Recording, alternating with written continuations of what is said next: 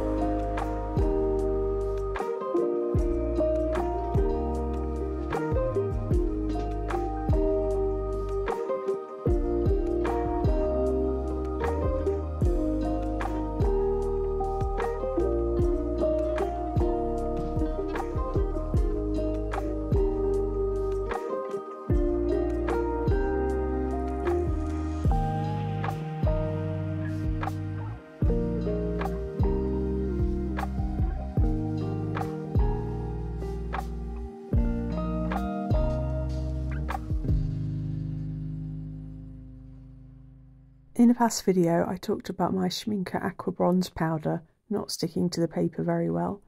A couple of people mentioned mixing it with gum arabic, but I don't have any, so I had a go at mixing it with some brush and pencil, coloured pencil touch-up texture. I remember seeing someone mixing powdered pigment with it once and it worked well, so I thought I'd try the same as I had some. And it did make a really nice gold paste.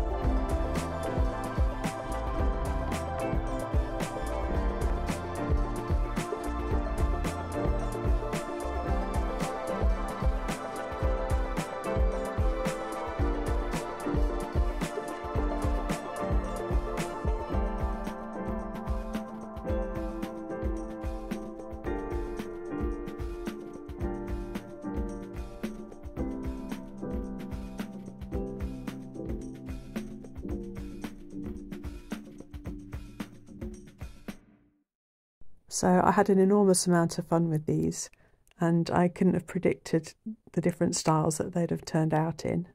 I enjoyed doing the neat blocks and kind of stylised finish on the top left-hand one. And then the middle one, I just enjoyed the looseness and the colours of the landscape.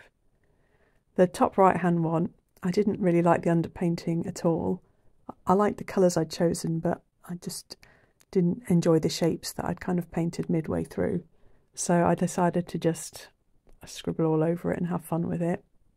Then for the bottom left-hand one, I really enjoyed the dark, moody watercolours and adding charcoal over the top of it, though I didn't notice till later that I'd dropped some water onto the birds and obscured a couple of them slightly.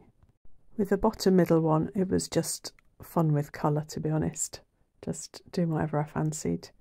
And then the bottom right-hand one, again, had a slight landscape or seascapey feel to it.